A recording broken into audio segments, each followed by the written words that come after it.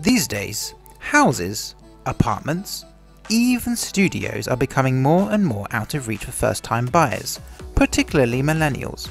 But why is that? What is making them so expensive? Is it because of greedy people or a failure of the housing system? In this video, we are going to explore the factors which are making houses so expensive. First of all, you must understand that the housing market follows the same rules as any other market. If you want a product, you are presumably willing to pay a price for that product, and if that price meets the expectations of the supplier supplies that product to you. This is how all markets work in a nutshell. It's a case of demand and supply. Let's now go a bit further. Some products are more important and demanded than others. Think about gas for your car. Everyone needs it and will have to buy it, even if they are not so happy about that price that they pay. In economics, we call these products commodities. Houses are also commodities, and we are less likely to stop wanting to buy them through changes in price. Now, if you really want to get into the specific factors which drive house prices up, we need to look at individual drivers which push up the demand and push down the supply.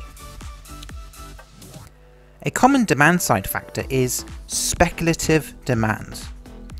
This is where people, already believing that housing is a good investment, will search the housing market and speculate about a property increasing in value in future. They buy the property in the hope and expectation that it will go up in value. Because house prices overall tend to increase, it is a sound assumption to make. With enough speculative buyers, house prices will be driven up overall. Now let's think about supply side factors. The most obvious factor is the number of houses available to buy. Now let's assume that everyone in group A that wanted a house gets a house, and everyone in that group is happy. Great. But let's then assume that people start to hold onto them, either for personal reasons or because they know it's a solid investment to have.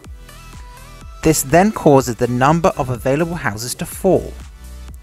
Group B comes along and notices there are fewer options to buy, so they then realise they need to be offering higher prices to obtain them. Group B get the houses they want, but for more money than Group A paid.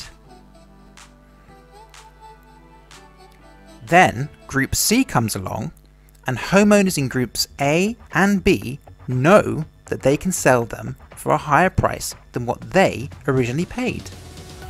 House prices overall go up. We hope you found this short video helpful and interesting. If you fancy learning more about all things finance, go ahead and tap the subscribe button. Until the next video, stay cash bright.